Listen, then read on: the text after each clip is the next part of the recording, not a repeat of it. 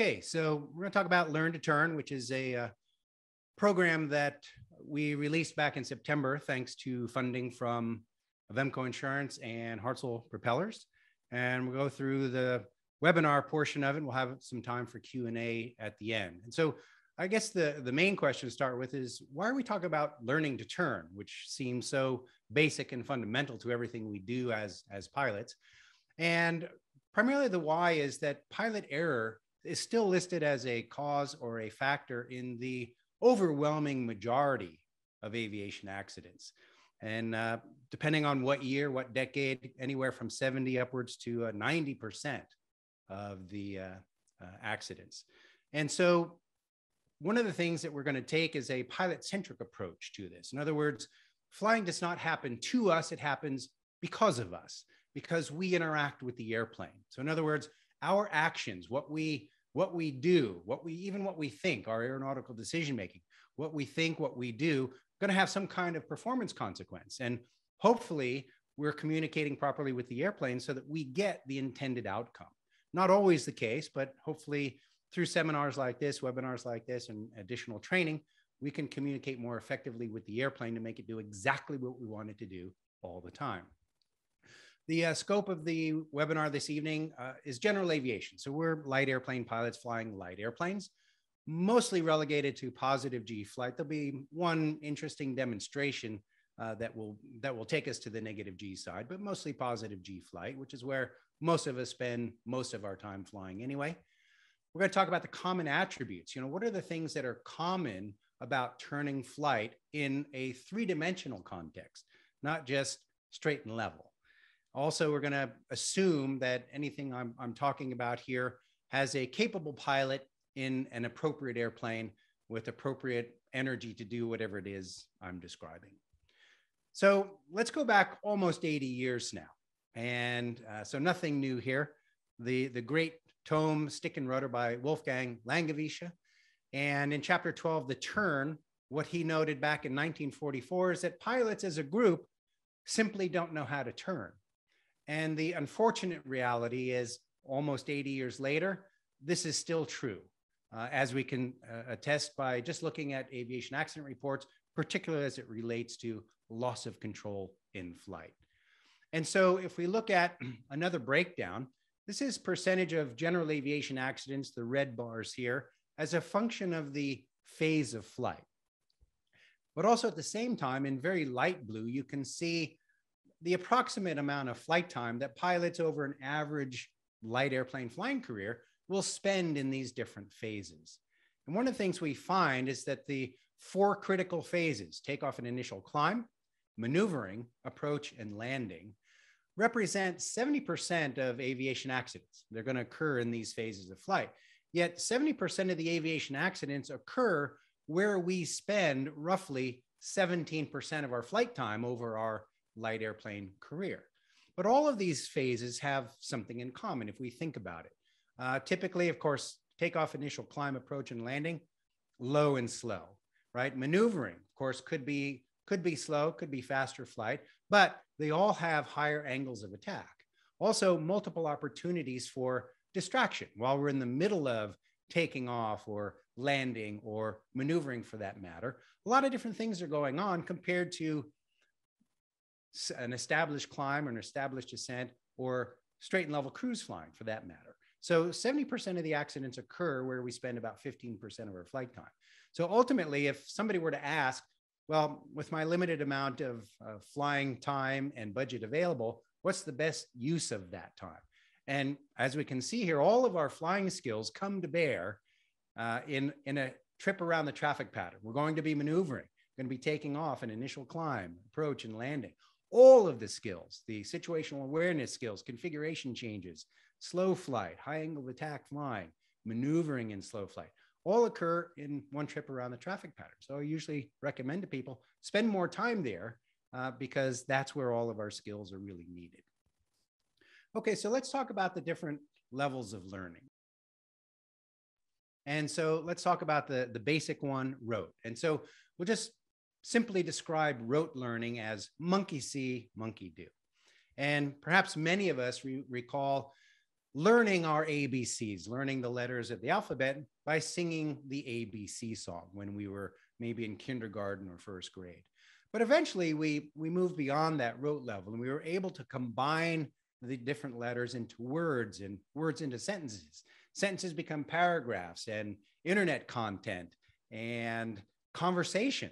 And pretty soon we have so much experience and practice with it that we can basically have a conversation without really thinking too much about it, about stringing the words together. Although in some cases, it's probably a good idea to think a little more before we speak. And so all of these words just start to flow and we can have conversations and we can generate content such as learn to turn, write books, read books, and so on. And so if rote is monkey see, monkey do, the highest level is correlation. And I would like you to think about that as being Neo in the Matrix movies, where Neo was ultimately able to see the underlying code that generated the world or the virtual world in which he was living. And by being able to see that underlying code, he was able to manipulate it and manipulate the outcomes of things that are going on in that virtual world. So these are the two levels, and we're going to fill in the blanks as we go along here. And so let's talk about rote level as it relates to turns. I'm sure every one of us on this evening can recite, eyes closed, in the dark, the horizontal component of lift turns the airplane, right? So this is drummed into us as student pilots very early on in our training. Well, we might even remember seeing a diagram of an airplane in a bank and a horizontal component of lift. I'm going to call it a centripetal force, which is pointing toward the center of the turn. But the reality is there's nothing unusual or unique about a horizontal component of lift turning an airplane or a centripetal force in the horizontal. The same centripetal force is at work when you're exiting the freeway onto an off-ramp that's got a slight bank to it. Centripetal force is available there. If you watch speed skating on the short track, when the skaters are zipping around those turns, centripetal force is in play there. And if you've ever been to a carnival and seen somebody riding a motorcycle on the vertical wall of death, they call it, centripetal force. So there's nothing unique about flying in this regard. Centripetal force is everywhere. We experience it on a daily basis. And yet, the FAA Airplane Flying Handbook has to remind us of this at least 16 times at the rote level. Horizontal component of lift turns the airplane. But what if we're not in the horizontal? What if it's some other kind of turn? And so what the training manuals tend to lack is a focus on what do we actually do to curve the flight path, right? So we can talk about the forces all day long, but what do we actually do? And perhaps what we think we're doing isn't always what we're actually doing to make that happen. Still have a little residual COVID cough, so I'm going to try to mute myself when I need to cough. So let's just do a very down and dirty review of what the controls do. And we're going to internalize what that looks like relative to us sitting in the airplane. We don't care what a ground observer thinks is happening. The airplane moves around us sitting in the cockpit. And as we move the ailerons left and right, if you look over the nose of the airplane, you'll see the nose of the airplane rotate from your head to your hip.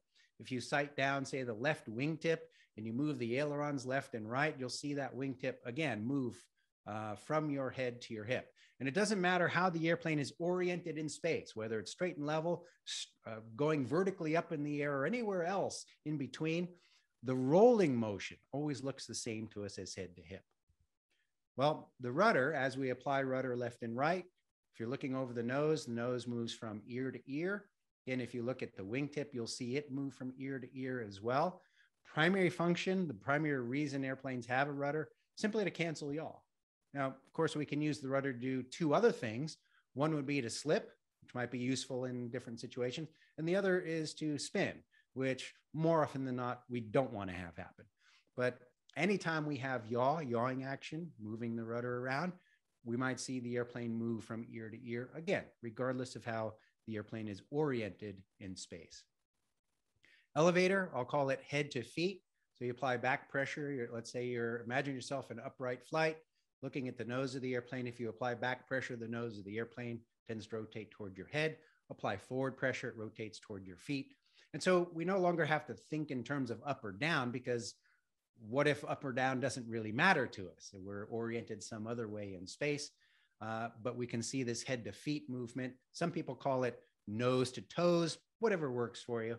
But look over the nose of the airplane or look at the wingtip, and you'll see it rotate in pitch from head to feet or nose to toes. Interestingly enough, been teaching it that way since 1987. Almost 30 years later, very similar terminology appeared in the Airplane Flying Handbook. Head to the pilot's feet in terms of pitch, head to the hip in terms of roll, and instead of ear to ear in yaw, they talk in terms of shoulder to shoulder. All works the same way, and it's all done relative to us sitting in the cockpit. Okay, and then the throttle, just to round it out, call that our here to there. We taxi. We use the power to taxi from here to there. We use power to fly from here to there. We will adjust the power to climb or descend from here to there. So those are the basic 4 things that our controls will do relative to us sitting in the airplane. Okay. So now the question is, fundamentally speaking, broadly thinking, how many basic maneuvers are there, and what are they? Well, in the end, if we really think about it, there are only 3 basic maneuvers. There's a roll-inspired maneuver, a yaw-inspired maneuver, and a pitch-inspired maneuver. All other maneuvers we do in an airplane, regardless of what fancy name we want to give them, some kind of a combination of roll, yaw, and pitch.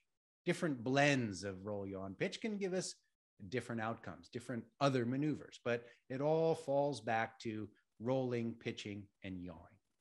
And likewise, we can think also as broadly as possible, how many uniquely different flight paths does our airplane follow, and what are they? And again, this can be anywhere in space. If we really think about it in its most fundamental form, there are only 2 unique flight paths. And we can go to NASA to sort of get an understanding of this. NASA describes it as translation and rotation. And fundamentally, translation is moving from A to B in some kind of a line, something like this.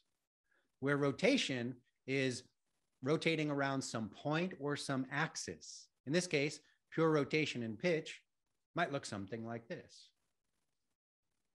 And then, of course, flying is a little bit more complex than just translation or just rotation. Typically, they're combined, which makes the motion a little bit more complicated. But in this case, here's one combination of translation plus rotation and pitch. Might look something like this, that you might see at your local air show, a loop.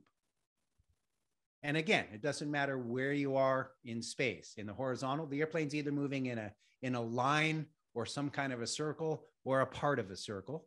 Same thing in the vertical plane, circles, lines and circles, and anywhere in between the two. We can only move in straight lines or circles or portions of circles. So fundamentally, it's pretty simple. We have a rolling, yawing, and pitching maneuvers, and we have straight lines and circles.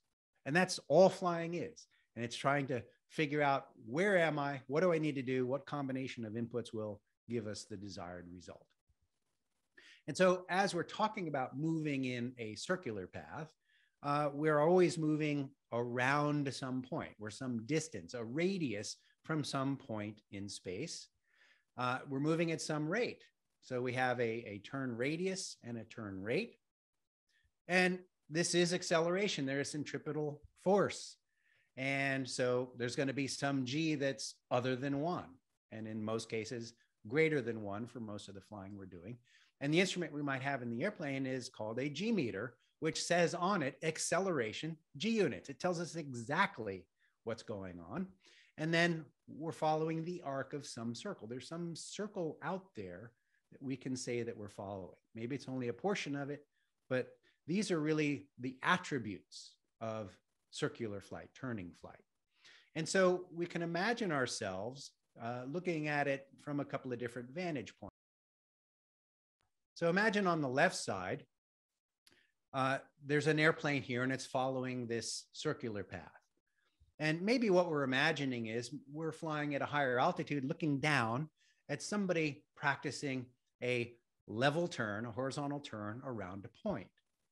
But we could also imagine, just equally as well, being on the ground watching an air show, an airplane at an air show, performing a loop. And the result of what we see, the same circle. It's just on the left side, the turn around a point in the horizontal probably has constant altitude, constant speed, if it's all going well, and a constant G load. Whereas the one on the right, the loop, has the variable speed, variable G load, right, and variable altitude. But there's still circles nonetheless. And so if we now want to sort of look at a representative maneuver in the horizontal and in the oblique, which is neither horizontal nor vertical, and the vertical, we can see common attributes. So let's have a look. The level turn happens in the horizontal geometric plane. It certainly has a radius and a turn rate. The G load is not 1, it's greater than 1, and we're following the arc of some circle. So it checks all the boxes, all the attributes for a curving flight path. The chandelle, the commercial chandelle, happens in the oblique. It certainly has a radius, it has a turn rate. The G load, maybe only a little bit more than 1 in the commercial sense, but it is also following a circle. And you can picture that circle in that climbing chandelle as really like the coil of a spring, right? So it's following the coil of the spring upward. And then, of course, in the vertical, we have the classic loop, has a radius, has a rate, has a variable G, something greater than 1, and it's definitely following a circle. So all of these things, the horizontal turn, the level turn, the chandelle, the loop, they are all manifestations of exactly the same thing, turning flight. And our primary focus is the same in each of these. Now, there are other things in the mix, of course, but our primary focus to make these happen is the same in.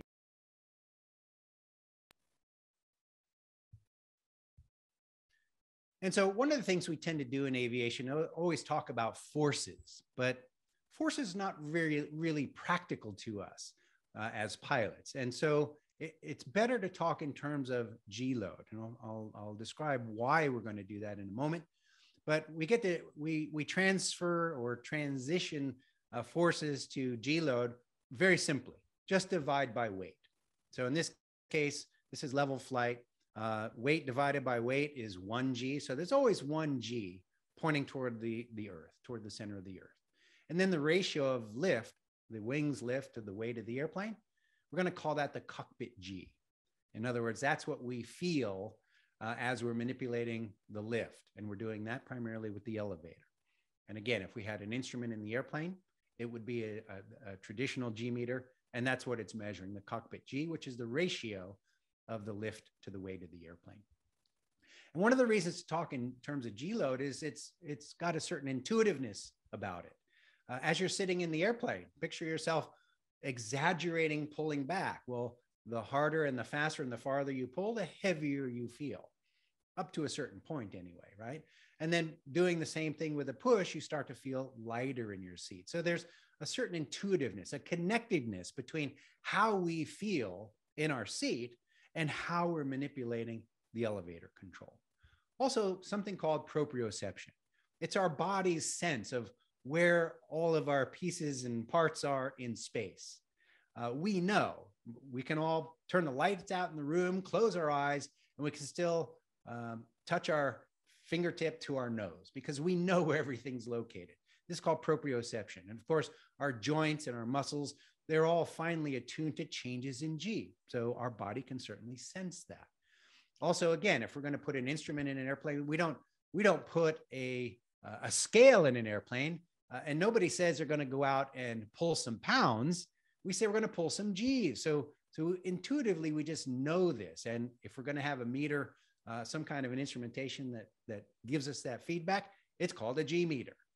And then last but not least, for consistency, when we start talking about performance diagrams, they're typically not in terms of weight, they're listed in terms of G versus speed or G versus bank angle. So let's zero in on the classic G, load factor versus bank angle. You've probably at some point in your flying career have seen this diagram. Bank angle along the horizontal, G load along the vertical, and then this mysterious red curved line. You can almost think of it like the bend in your knee, right? So it's sort of like a kneeling. Well, let's drill down into it, and let's spend a little bit of time really coaxing out information from this diagram, which too often is glossed over in primary training. And so here's the diagram. Again, just my version of it. Bank angle, I'm going to give that the Greek letter phi. G load, that's again our cockpit G. That's what we'd be measuring on a G meter in the airplane.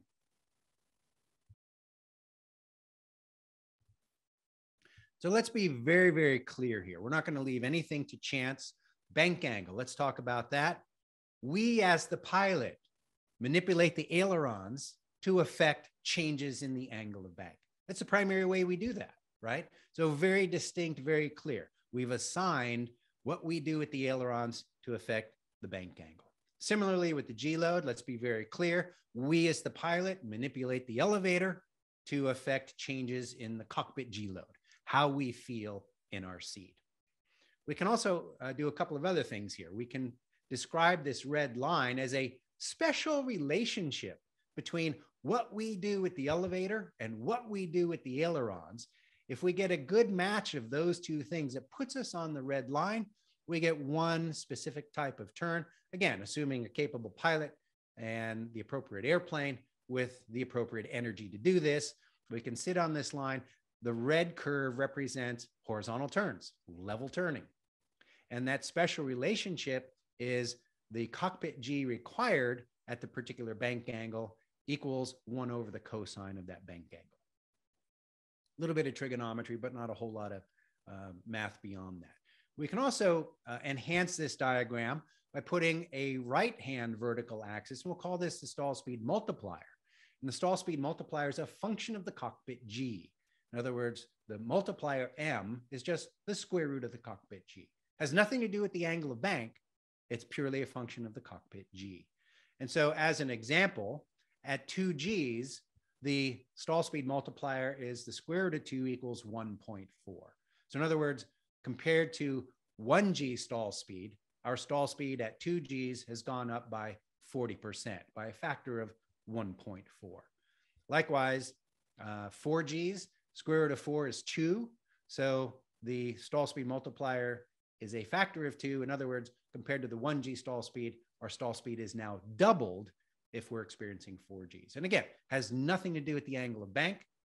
It has only to do with the G load, how hard we're pulling on the elevator. Okay, so let's look at a common example that we use in flight training. And that is the steep turn at 60 degrees of bank. So we have commanded through our aileron inputs a bank angle of 60 degrees, but we want this to also be a horizontal turn. So at the same time, we must pull 2 Gs. If we don't pull 2 Gs at 60 degrees of bank, we're not going to be on the red line. It's not going to be a horizontal turn. So we've missed that relationship. It's going to be some other kind of turn. And oh, by the way, as we're planning this out, we want to make sure we're at some speed greater than the increased stall speed, which is now 40% higher. So if I'm going to command a steep level turn at 60 degrees of bank, I must pull 2 Gs. Okay, so starting to see hopefully some important relationships here, but when asked about horizontal turning, what the primary control pilots use, almost 1,000 pilots responded over a year period and some different polling. Only 14% said it was the elevator that was bending the flight path in the turn. Even more disturbing, almost 1 out of 4 pilots said the rudder turned the airplane. The rudder does not turn the airplane. The reason the Wright brothers put a rudder on an airplane was to cancel adverse yaw. In fact, it was the Wright brothers who interconnected the rudder with their wing warping system to cancel the adverse yaw. So that's the only reason it's on there. Now, again, we can use the rudder for other things, 2 other things, in fact, slipping, which could be beneficial in some cases, or spinning. Those are the only other 2 possibilities. Otherwise, the rudder is used to cancel yaw. It doesn't turn the airplane. Almost 2/3 of the pilots said that the ailerons turn the airplane. All the ailerons do is bank the airplane. We've got to apply sufficient G to be on the red line, and it's that G load that is bending the flight path. But a couple of different reasons why this discrepancy here. One of them is if we sort of zoom in to the lower left part of the curve, what we find is that we can have a 6-fold increase in bank angle. Let's say we're at 5 degrees angle of bank and we go to 30 degrees angle of bank. So we've increased the bank by a factor of 6. But even so, doing that, the G load required only goes up by 1.15. And so there's an interesting phenomenon here. It has to do with our own physiology, and it's called the just noticeable difference. We have certain thresholds where below which we can't sense certain things. Hearing is a good example. Feeling is a good example. Well, in this case, our bodies, particularly when we get busy, distracted, and in fact, the more distracted we are, the more stressed we are, the less likely we are to feel subtle differences in the airplane.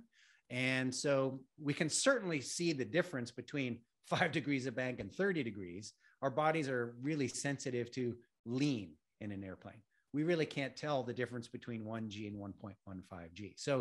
So in most of the shallow banked, even as we dip into the medium bank turns, we don't really realize, we don't recognize, we're not aware of what's going on with the elevator. And in some cases, the elevator trim itself, how we've set that, is doing most of the work anyway. We notice the bank, but we don't notice what's happening with the elevator. But where that becomes a lot more obvious is once you start trying to do steep turns.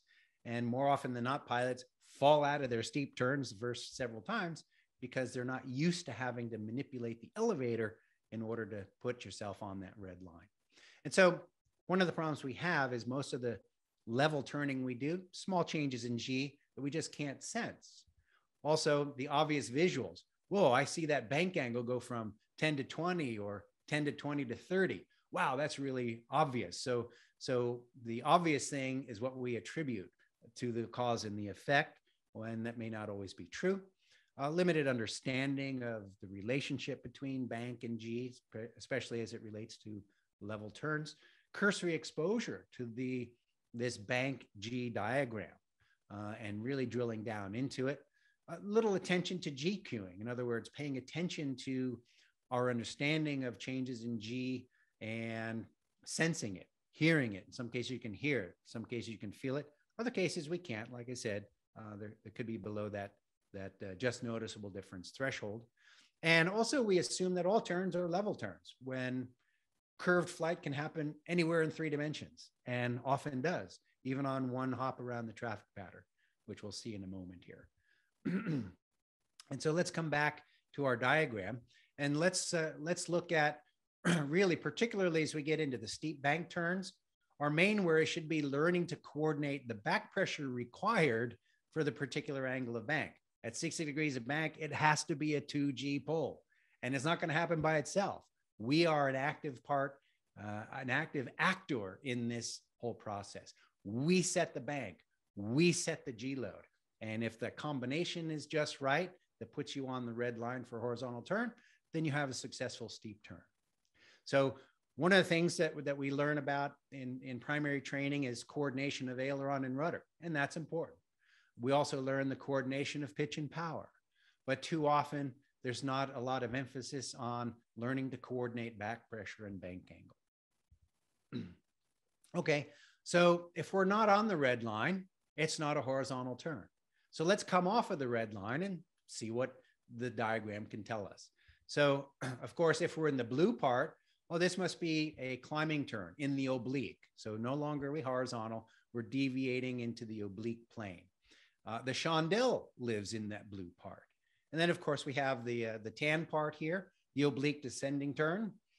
This could be some kind of a descending spiral, could be your base to final turn lives here, right? So it's a combination of bank angle and G load that's not on the red line. Depending on our energy and what we're doing, it could be the oblique climbing variety, or it could be the oblique descending variety. And it shouldn't be much surprise that we can also represent the vertical turns on here as well. And so if we go to the far left, we see the vertical turns here start with an initial bank angle in the classic sense of 0 degrees. So just just straight up the G load line there.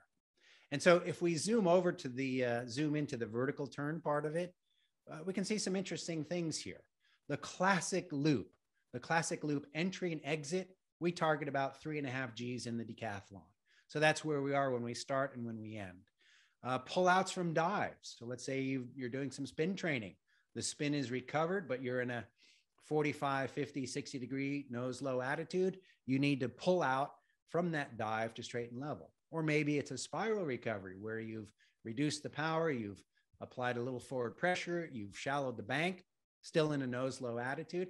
Maybe it's just a traditional wings level power off stall recovery where the nose is pitched down below the horizon. These pullouts from the dives want to be something about like a steep turn, maybe a little bit more than a steep turn, particularly after spin recovery or spiral recovery, about 2.5 Gs. And then, of course, we have the case where we're going to flare to land, I hope. The round out, going to be just slightly above 1 G because we've got to take that straight line flight path on final and change it to a level flight path, just a couple inches with the wheels, a couple inches off the runway, or if it's grass or the floats off the water. We do have to change that flight path with a little bit of a round out. That gives us a clue that it's some kind of a little vertical turn. Maybe we don't even notice the G load again because of that just noticeable difference here, but it is a little bit more than 1 G. One more thing we can add, we can keep layering up this diagram with more and more pertinent information, not all at once, of course, right? You add information as the trainee is evolving and improving. We can also add design limits here. In this case, design limits with the flaps up, no rolling case. Normal category is 3.8 Gs, utility is 4.4, the acrobatic category is 6. And again, these design limits have nothing to do with the angle of bank. It's all about the G load. So on this basic diagram, we've identified what the pilot has to do to manage the angle of bank, what the pilot has to do to manage the G load. We've included a discussion of stall speed multiplier, the effect on stall speed of loading up the airplane with G load. Horizontal turns, we've identified the oblique climbing and descending turns. We've even touched on the vertical turns on this diagram, and we talked about design limits. So one simple little diagram can get us to a lot of different things, a lot of different information as we go. And so the bottom line is we use the elevator to bend the flight path or straighten it, whichever one you want. So it's the elevator that does that. The ailerons and rudder change the plane of motion. Where do you want to go in space? And they don't always change the plane of motion, but that's primarily what we use them for. But again, you can kind of imagine yourself with enough energy in the right kind of airplane, roll to 30 degrees of bank. How many different kinds of turns can you do? You could do a chandelle from there in the oblique and oblique climbing. You could do a loop tilted 30 degrees on its side, an inside loop. You could do a level turn with just the right amount of G load. Right? And so there are a lot of different possibilities depending, even though we've set one angle of bank initially, depending what we decide to do given our energy state and what kind of G we want to apply using the elevator. And so let's look at one hop around the traffic pattern. So in this particular case, we're on the takeoff roll. And so if we rotate for takeoff, we do a little piece of a vertical turn. Might be very small, but it's there. Now we're on the departure leg climbing to the crosswind. So that's going to be an oblique turn, sort of like part of a chandelle. And we learn in our primary training that this should be wind corrected. So there's some kind of ground reference around which we're trying to fly this climbing oblique turn and keeping it round and not getting collapsed in by the effects of the wind. So let's say on the crosswind, we've hit our pattern altitude. So we've leveled off. So now we're going to do just a level turn from crosswind to downwind. Again, a ground reference maneuver, wind corrected if we remember how to do that. Don't need to turn, lose altitude just yet. So we turn from downwind to base, call that a horizontal turn. Again, ground reference. Now we're descending on base leg, the base to final turn, sort of the opposite of a chandelle, a reverse chandelle, descending chandelle. It's a turn in the oblique, ground reference again. Wind corrected. And then on those rare occasions where we actually flare, we do a round out, we're going to do a little bit of a vertical turn to change that descending profile into a level profile, just 6 inches above whatever the landing surface is, water if you're on floats, wheels above the grass or the paved runway. So we've got all the different turns represented here, all the different planes, geometric planes, in one hop around the traffic pattern. If we really pay attention to what it is we're doing. We've got straight line segments, we've got turning segments all along here. So the other question is, why do manufacturers give us a table in our pilot operating handbook that lists angle of bank and stall speeds? And so the question is, does stall speed really change with bank angle? And two things. First one is, no, it really doesn't. It's a function of the G load.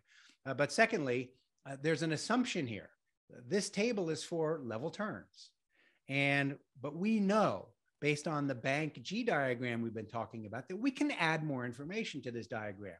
And we know that the stall speed multiplier is the square root of the G. And we know what the G is, so we can flesh this table out.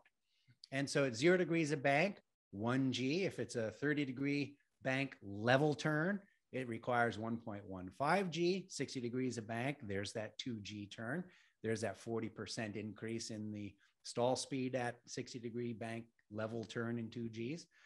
And so it's really not a function of the angle of bank. It really has to do with the G load required for the level turn changes. So as the G changes, so does the stall speed. But this table tells us even more. So even though it might be specifically designed around a level turn at 30 degrees or 45 degrees or 60 degrees of bank, we know more than that.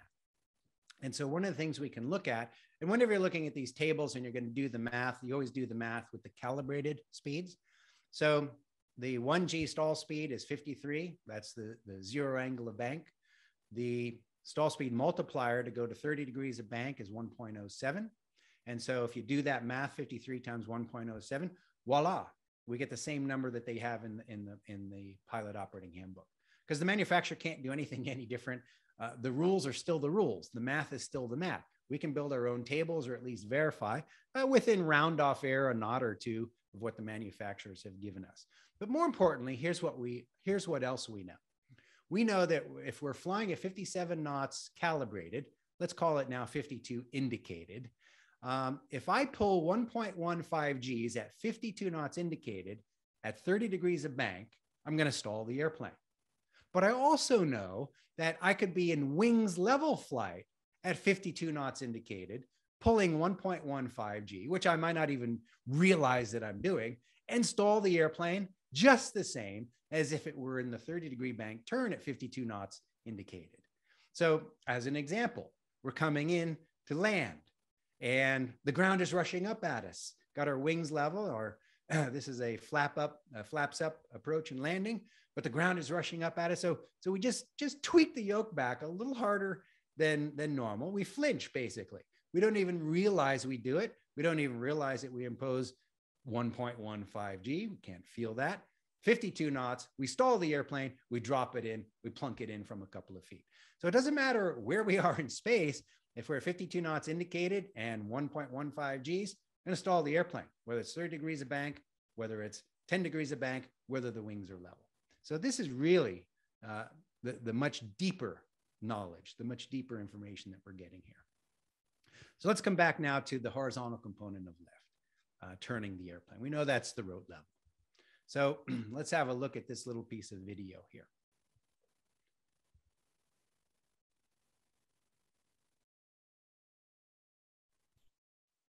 There's no doubt that there was a horizontal component of lift, but probably not in the direction that you were initially thinking, right? Again, capable pilot, capable airplane, the right amount of energy. Certainly horizontal component of lift, there's no argument there that that's what turned the airplane here. But at the understanding level, we get that it's about manipulating not only the magnitude, but also the direction of lift. In the case of that video, the pilot not only changed the magnitude of the lift, but he made it point out of the other side of the wing, the bottom side of the wing instead of the top side, and could still do a level turn. And so as we move to the application level of learning, we realize that we must apply the elevator correctly for the desired performance. If we want a level turn at 60 degrees of bank, you must apply 2 G's worth of elevator to make that happen. If you're going to do something else at a particular angle of bank, an oblique climbing or a loop in the vertical or an oblique descending, we must apply the elevator correctly for that performance. And then we've reached the correlation stage, NEO. We can see the underlying code. We bend or straighten our flight path with elevator inputs. It's that simple. And unfortunately, if it were that simple, then maybe pilots, pilots really, really got that, maybe we wouldn't make some of the inputs we make that botch our maneuvers and end up losing control of the airplane. And so one of the manifestations, of course, of moving the elevator is bending or straightening the flight path, but that really all goes back to angle of attack control, right? And so we are manipulating angle of attack, and that's going to have some kind of ramification on speed, certainly going to have a ramification on G, and this goes back to our G queuing, right? If we're doing steep returns, we have to feel heavier in our seats.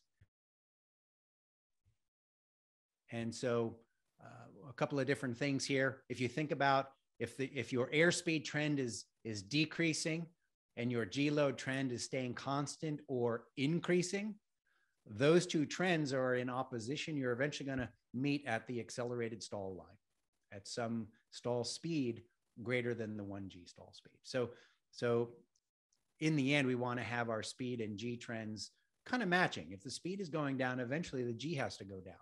If the speed is going up, you can tolerate the addition of more G, certainly up to the design limit of the airplane, depending on your configuration. And so in this whole Learn to Turn program, which I'll give you some website information to go to, it's a free program. You can download all of the different assets and use them. It's part of what's called a Learn, Do, Fly. So everything we've done so far in the webinar is the learn part. The do part would be the simulation. And there is a pamphlet that was put together by Community Aviation, one of the partners, called the Flight Simulation Exercises, things you can do on a desktop PC flight simulator, or even in a Redbird, some kind of a desktop, or even a motion sim. S-turns, kind of the classic S-turns that are described in the Airplane Flying Handbook, turns around a point, 8s along a road, an exercise that I call undulating turns, where you intentionally allow the airplane to deviate into the oblique. So you can see the effect of kind of exaggerating, overdoing or underdoing the elevator while you're turning at a particular angle of bank. There are some other exercises. Then we have the fly part, where you get up in an airplane and you actually practice some of these. One of them is a Dutch roll. Dutch rolls are nothing more than coordinating aileron and rudder. It's all the rolling without any of the turning. And as you're looking out over the nose of the airplane, if you've got coordinated aileron and rudder and you're banking left, the nose should stay pretty much on some point out there on the horizon. If you look at the left wing and do the same exercise, that wing should move in a nice line from your head to your hip. If it's moving fore and aft at the same time, that tells us something about our yaw control being a little bit out of sync. In this exercise, aileron is a larger input compared to the rudder, even though they are timed same side, same time. If we have insufficient left rudder, as an example, as you bank left, the nose of the airplane will yaw to the right of whatever your reference is. And of course, the amount of yaw is a function of how much aileron you're applying, the speed of the airplane, but also the design of the airplane. All other things being equal, you're going to have a lot more adverse yaw in a J3 Cub than you are in a Cirrus SR22. But the techniques and the ideas, the concepts are the same. And then we have an exercise I call sine wave. It's an adaptation of an aerobatic maneuver called sautus. Basically, you started a slow cruise configuration, and this is working in the vertical, so vertical turning. You pitch up to a 20 to 30 degree climb attitude, set and hold that attitude. So we go from a straight level line to a curve in the vertical to a straight climbing line until we get to about VX plus 5, and then a smooth, steady, controlled pushover. We're not trying to float anything in the cockpit here. If you get too light in the seat, carbureted engines are probably going to cough at you a little bit. We're just a smooth, steady push until we get the nose from a 20 to 30 degree nose up attitude to a 20 or 30 degree nose down attitude, set and hold a straight line going down until your V cruise, your slow cruise number -5, and then a smooth but positive pull back to straight and level again. So just exploring some vertical turning in this particular exercise. We have something also called an acro style turn, which is adapted from competition aerobatics, where it is not a blended turn. You either roll or you turn. There's no combining of the two. And by the way, it's still a coordinated maneuver. And so the symbology here is, I'm assuming a stick airplane, a stick in the airplane. The box represents the control limits, maximum aileron, maximum elevator. The dotted lines represent neutral ailerons and neutral elevator. So everything starts at a neutral aileron, neutral elevator, and we have a left and a right rudder pedal. And so the maneuver is actually broken up into 3 distinct parts. You have the banking, you have the turning, and then you have the banking again. And there are 2 parts to each of these pieces. The banking, it's aileron and rudder in, let's say to the left, aileron and rudder neutral. So bank, stop. And these are very distinct, very clean inputs, right? It's basically a Dutch roll, stop. Now the turn, pull whatever you need to pull based on your bank angle to pull the nose along the horizon. So whatever position the nose is relative to the horizon when you start the maneuver, pull it along that same line parallel to the horizon. When you get to your new heading, let's say it's 90 degrees off the original heading. When you get there, the first thing you do is stop pulling, right? Stick the nose on whatever that 90-degree reference point in this case. Then we roll back to wings level. Aileron and rudder in, aileron and rudder neutral. So the most common error pilots have is they will blend the turning and the banking back to level flight. They are separate actions. So you roll in, aileron and rudder neutral, pull, push, aileron and rudder in, aileron and rudder neutral. It is not an easy exercise to do well. But if you can do this exercise well, you will never fall out of a steep turn again, because you will realize you got to pull whatever it takes to pull the nose along the horizon to keep it in the same relative place. And you'll automatically apply whatever G is necessary given the angle of bank. So for more information, before we open up to some questions and answers, all of the resources, which includes a 98-page booklet on Learn to Turn, the simulation exercise booklet. There's also a graphics supplement. So all the graphics that are in the booklet are enlarged in the graphic supplement for use as training aids. There is a 20-minute webinar. I think it's 20 minutes or 30-minute webinar version, a little bit shorter version of what we're doing this evening. And there's also just a little bit of a little video as well that shows some of the concepts in a decathlon. You can get all of this at communityaviation.com/learn-to-turn, or my own website, richstoll.com/learn-to-turn. And I'm sure that Jeremy will make that information available to you as well. So at this point, Jeremy, I'm going to return the controls back to you. I'll stop screen sharing and let's do some Q&A. If anybody has questions, comments, experiences, whatever they want to do here. All right. Well, that was very insightful, Rich. Especially using the 4 levels of learning to talk about how an aircraft turns and how we understand how to apply lessons learned to turn an aircraft. So I like that illustration. Can you elaborate a little bit more on why practicing Dutch rolls is so important? I like to teach my students, especially in my little Luscombe, because if you don't apply the appropriate amount of rudder in my Luscombe, you'll actually slam your head up against the other side of the aircraft because of the adverse yaw. But can you elaborate a little bit more on what the Dutch roll is and why it's important to practice it? Sure. And some people just call it a coordination exercise. The aerobatic community, which is where I spend a lot of my time, we call it Dutch roll. It has nothing to do with the Dutch roll instability of swept wing jet aircraft. So don't get all bent out of shape. You know, we use a lot of weird words and phrases that don't, for example, the elevator doesn't elevate, or at least not always.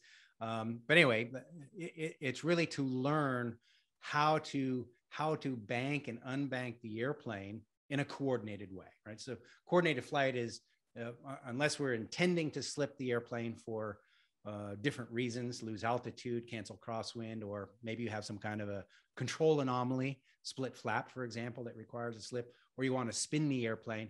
The job of the rudder is to keep the airplane coordinated for more efficient flight.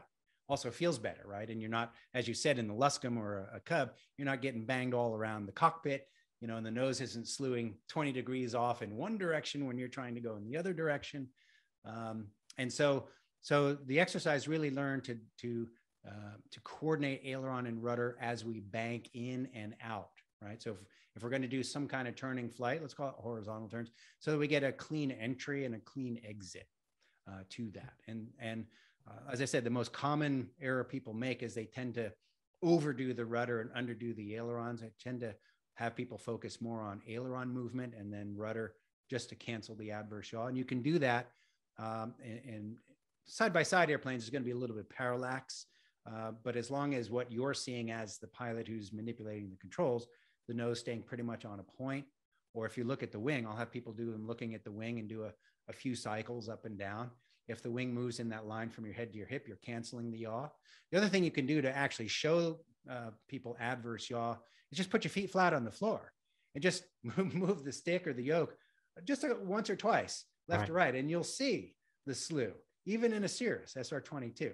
Certainly not to the extent that you see in a Luscombe, right? But it is there, right? So some airplanes have interconnects to do some of that aileron and rudder coordination for you. But as you start making larger inputs, more rapid inputs, you have to augment those systems. So it's really just to get us to clean up our flying, make it more efficient, clean entry, clean exits to let's say our horizontal turning. So the Dutch roll really is banking without turning. So it's continuous side to side. And all of those maneuvers are detailed in terms of what the objectives are in the Learn to Turn booklet, the objectives, the common errors, tips and techniques to improve with all of that. Great explanation. And also, can you elaborate a little bit more on the sine waves? Because I don't have an aerobatics background. I mean, I've got a little bit of aerobatic training. We don't really call it aerobatics in combat maneuvering flight in the Apache helicopter training that I did in the Army. And then, of course, I've done the basic aerobatics that I needed to do for spin training and whatnot, and then commercial training as a CFI. But can you talk a little bit more about the sine wave, elaborate on what that is and what the lessons are and how that's applicable and how that can so basically, like I said, it's an adaptation of an exercise called a sawtooth, where the aerobatic pilot will go to 45-degree climbs, push down, 45-degree descent. And so in the end, what it kind of looks like are the teeth on a saw, right? And so the sine wave exercise is really designed to again, get people to be aware that we do turns in the vertical plane as well, whether it's rotating for takeoff, flaring to land, or other things we might be doing with the airplane, transitioning from level flight to a climb at altitude, as an example. But it also introduces other variables, right? So if we're going to go from a slow cruise flight, bend the flight path to 20 to 30 degrees up and hold that line, what's going to happen? Speed's going to decay, but we've got the power still in. So now there's some rudder requirements, right? Some variable rudder requirements because of torque, P factor, slipstream. And then when we get to the VX -5, we're going to start a slow but steady push over. There could be some gyroscopic effects that require some additional rudder work to keep everything straight as we transition to the descent. And then we have the opposite effect as we're descending. If we're going to hold that line, we're going to have to change the control pressures. We're going to have to change what we're doing with the rudder. It might go from right rudder to even left rudder in some cases before we transition back to level flight. So it's exploring higher speed flight to lower speed flight, differences in the amount of rudder required because of differences in engine effects, possibly some gyroscopic effects, but also, again, manipulating the elevator and seeing, okay, I'm bending the flight path, I'm straightening it. Right? I'm bending it, I'm straightening it, and just increasing that awareness. Excellent explanation. I got a question here in the chat. I'll read it for everybody to listen. It's a little bit winded, but it's a very good question. Could you please say a few things about how this understanding of turning can translate into avoidance of stall spin accidents, particularly the base to final stall? It seems that unloading G's can save lives. So just would you like to hear you discuss that concept? Yeah, exactly right. So the elevator is a multifaceted control, right?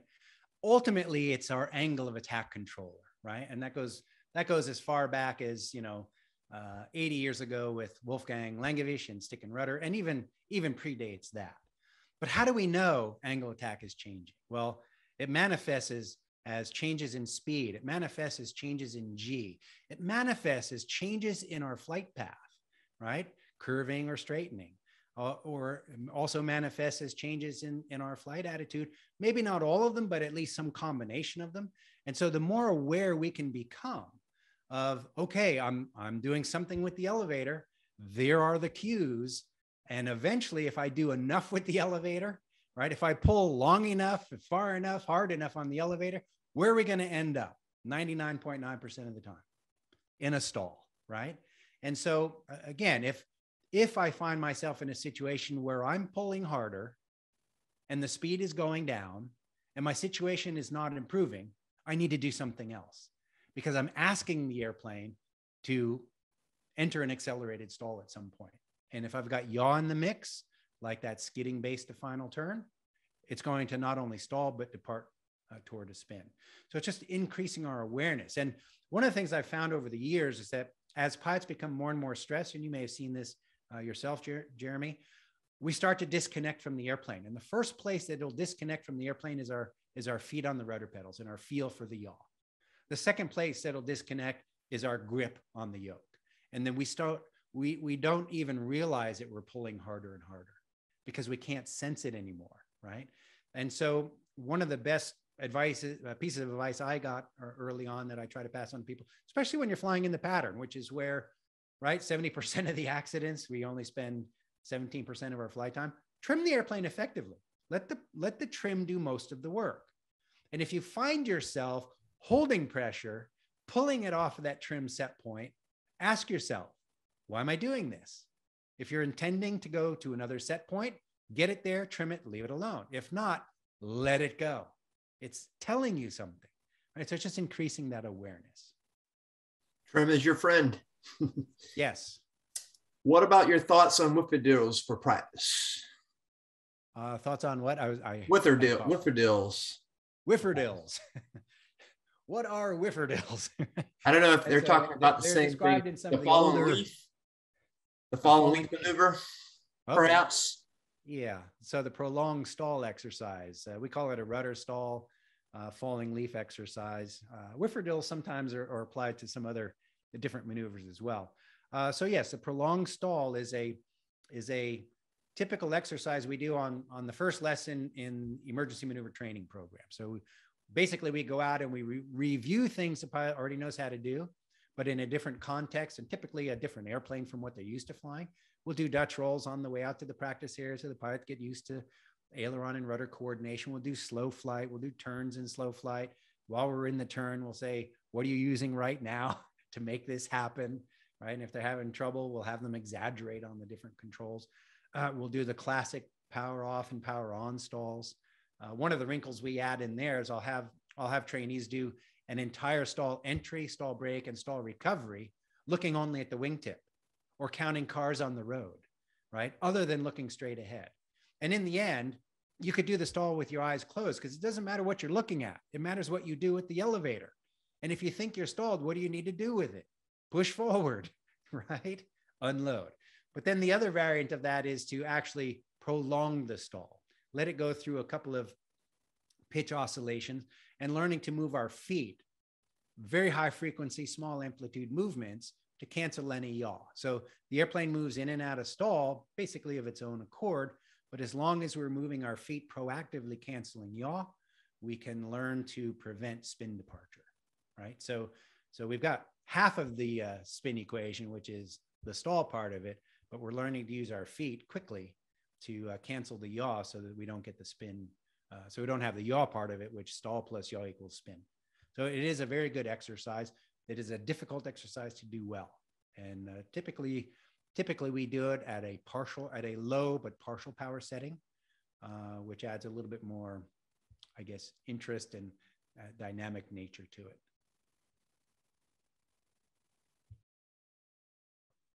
Got this question here in the Q&A box.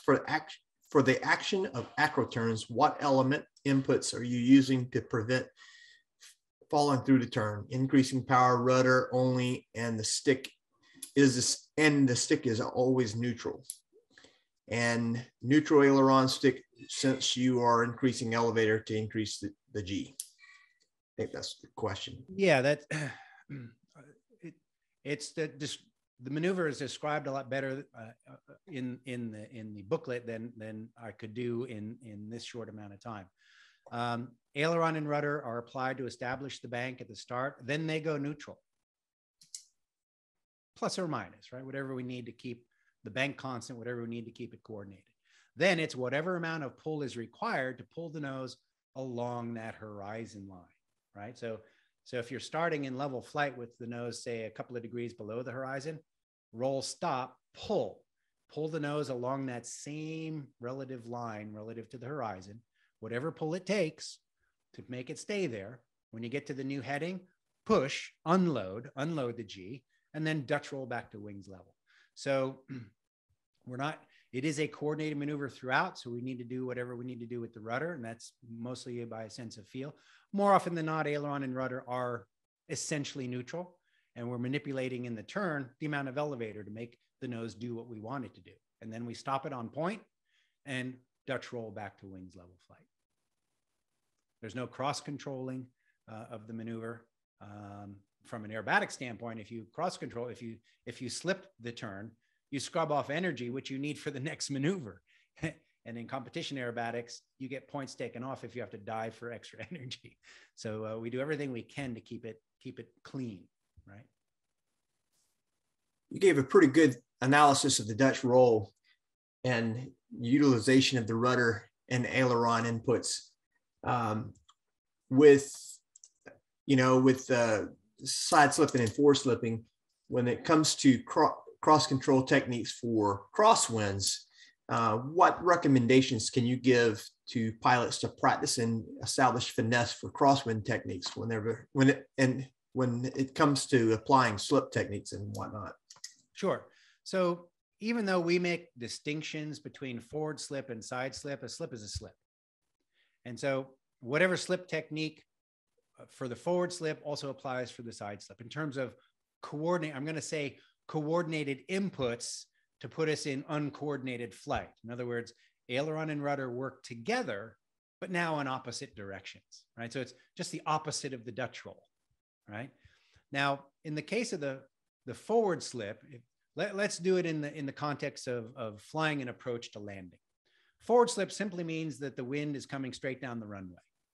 And so you're basically using the slip to lose altitude. And so in that case, you can think of yawing the nose to one side of the runway center line, rolling the opposite wingtip down on the other side of the center line. So basically the nose and the wingtip are straddling the center line. The center line goes right through your chest, right? And if we're not balanced, if there's an imbalance between the amount of aileron or the rudder, either the wingtip will start sliding toward the center line or the nose of the airplane will start sliding toward the center line.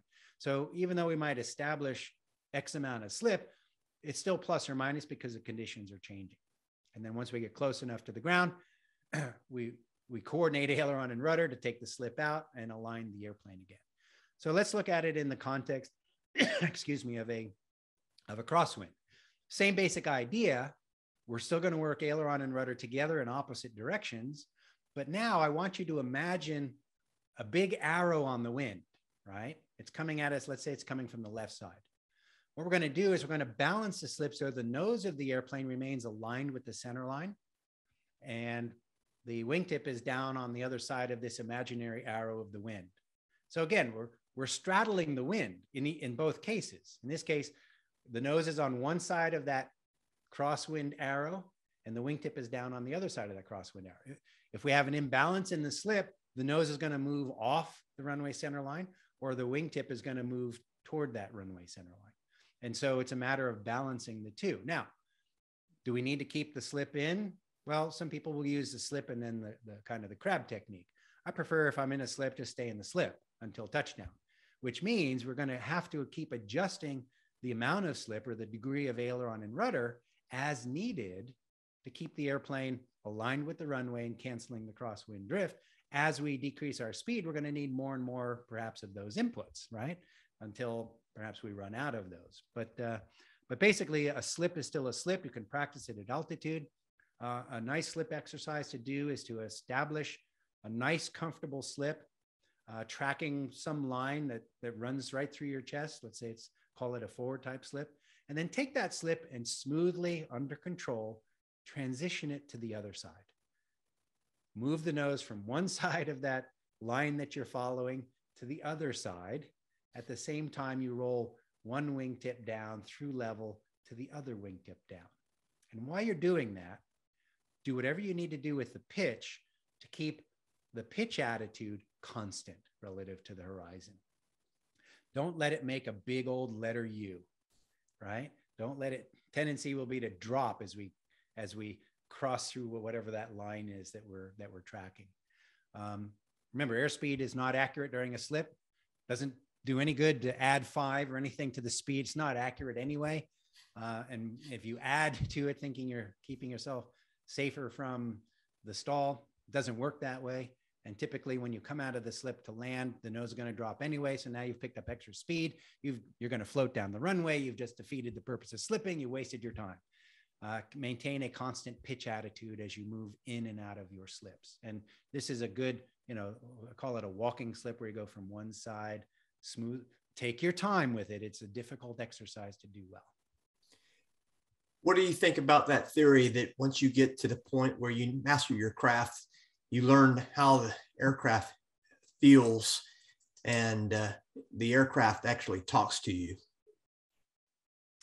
What do you think about that concept? Yes.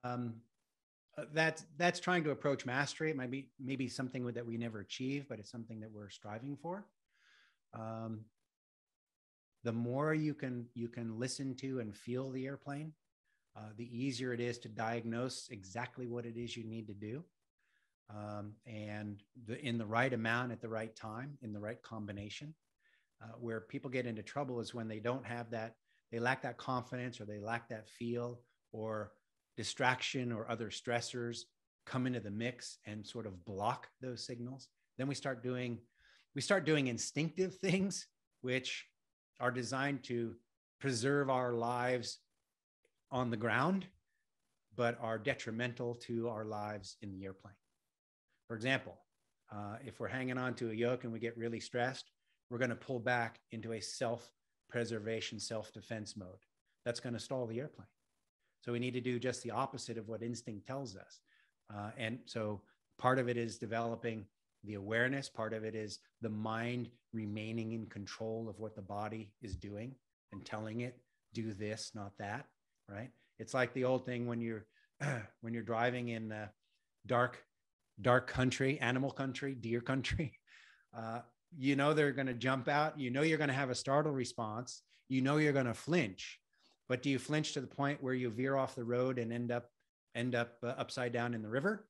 Or do you flinch and maintain control, and you're going to hit the deer because that's what you got to do, right? So you can learn to do these things. Not easy. You will flinch, but does the brain take command again and say, no, do this? Mastering the aircraft that you're in too, especially when you are certified in different categories and classes of aircraft. For example, airplane pilots, they learn with primacy that when you experience an engine failure, the first instinctive reaction is trade off altitude for airspeed. And so lower the pitch attitude, preserve the airspeed, and lower the angle of attack and keep the airplane flying. Well, a helicopter, lose an engine, and if you're an airplane pilot, that primacy kicks in. If you're not careful and you don't know what the appropriate instinctive actions are for the craft that you're in, you can actually make the situation bad by reacting inappropriately, Sure. by pushing the cyclic forward, which will cause the rotor system to decay. And so exactly what you're talking about, mastering the craft that you're in is very applicable. So it's a great conversation. Let's see, I got a little bit more here. Yeah, I see one here, an early question. I want to, or not really a question, but let me just address it. It's from RV. The ailerons set up the plane so that the elevator can turn it. I would say they are both equally important. Not so in a loop, not necessarily so in a chandelle, right? So again, I can roll to 30 degrees of bank, right? I use the aileron and the rudder to set that up, but depending on the energy, pilot capabilities, and everything else, I can think of at least 5 different kinds of turns that can happen based on what I decide to do with the elevator. All different turns, starting with the same angle of bank. It could be a level turn, it could be the start of a chandelle, it could be an inside loop, tilted 30 degrees to the horizon. It could even be an outside loop, a negative G loop, going downhill, tilted 30 degrees to the horizon. So there are a lot of different possibilities, right? So I'll say that the shape, the type, and the quality of the curving flight path is a function of what you decide to do with the elevator. Excellent. So hopefully that helps with that one. Let's see. Says, please mention the difference between slips and skids in terms of likelihood of unintentional spins. Often pilots believe uncoordinated flight leads to spins if the airplane stalls. Yeah, so again, it's an unfortunate way that we introduce student pilots to flight training. In the first 20 hours, 30 hours, whatever it might be, the student is pounded on by the instructor. Never, ever fly uncoordinated. And then 3 days before the check ride, the instructor remembers, oh, I got to teach you how to do a slip. Today, we're going to learn how to fly uncoordinated on final. It's a total disconnect between, creating the fear of God about flying uncoordinated. And, oh, by the way, we're going to slip the land all the way, right, for your check ride. And unfortunately, it's a couple of slips to landing, and then the trainee is left to figure it out on their own. Not all uncoordinated flight is equal in terms of a stall spin potential. From the skid standpoint, I don't like to talk in terms of skid and slip. I say skid spin. I link those two together, skid/spin, because the only outcome of a persistent skid that has yaw and pull will be an accelerated stall spin entry. In other words, what an aerobatic pilot calls a snap roll, right? Now, doing that from base to final, 300 feet above the ground, in a non-aerobatic airplane, even an aerobatic airplane for that matter, usually doesn't end well, right? And typically in that process, the pilot is trying to speed up the turn by adding the rudder. That's not the rudder's job. And then if you imagine yourself banked to the left, turning base to final, and you overshoot for whatever reason, right? Instead of leveling the wings and going around, safe option number one, right? Safest thing we can do, and plan it better the next time. Pilot feels compelled, oh, I got to get the nose back to the runway. So they feed in this case, left rudder. Well, as soon as they do that, the nose is going to slice. If it's not already below the horizon, it'll slice below the horizon. The pilot reacts to that by saying, oh, I got to get the nose up. That's the elevator. Pulls back. The elevator increases the G load, decreases the speed, tightens the turn, increases the angle of attack. So now we have yaw. We have a yaw problem. We thought that was going to turn the airplane. We have a pull problem, which is tightening the turn, increasing the G, bringing us to an increased angle of attack closer to the stall. And it's not bringing the nose up. If we reach that critical angle of attack, the airplane does exactly what the pilot told it to do, which is enter a spin from an unusual attitude, too close to the ground for recovery. It's not what the pilot intended, but it's what the pilot commanded, right? And so if we understand the rudder If we point the rudder at the ground, that's where you're going. Don't point the rudder at the ground unless that's where you want to go. That's the skid spin.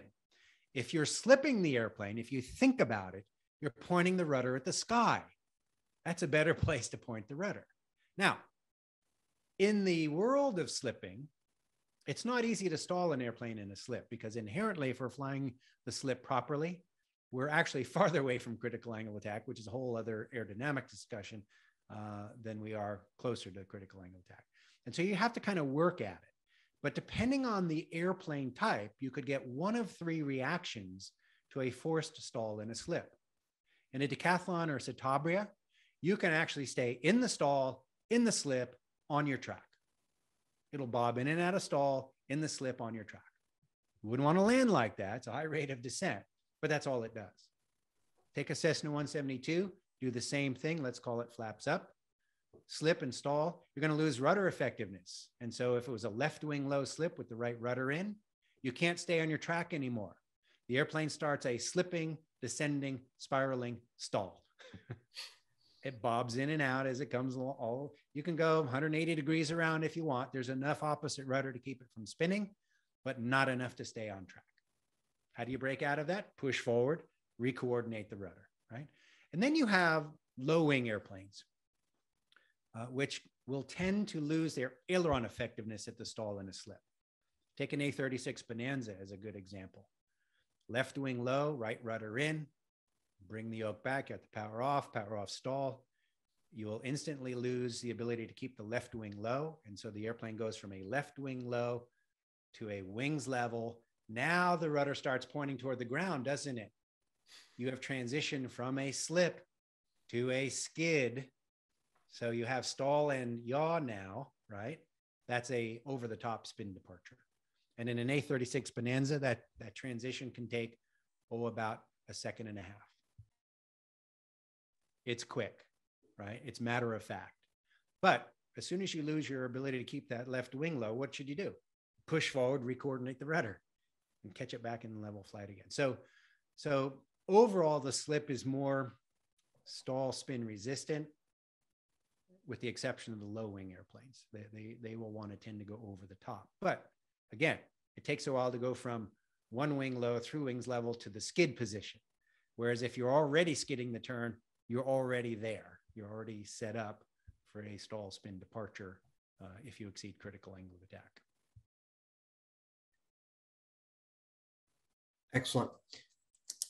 Bob says, what is the difference between a side slip and a wing low method during crosswind landing? I think you might have touched on that a little bit, but yeah, they're exactly the same. Yeah. We just call forward slip means the wind's coming straight down the runway. Side slip means the wind's coming from the side, right? And so in the forward slip, we're slipping to lose altitude. In the side slip, we're slipping to cancel crosswind drift. We might also be doing it to lose altitude, but typically that's what we're doing. I hate that we use different terminology because the slip is still the slip. It's just, what do we want it to achieve?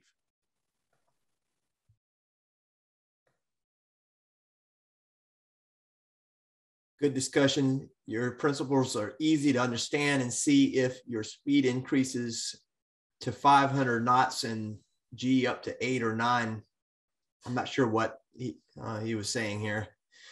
Probably flying what, the A10 or something? F-16s. I know who said this comment, but I'm yeah, if the speed's going up, you can G up to the design limit. If the speed's going down, at some point the G's got to go down. Otherwise, you're going to meet at the accelerated stall line. These are all great discussion questions.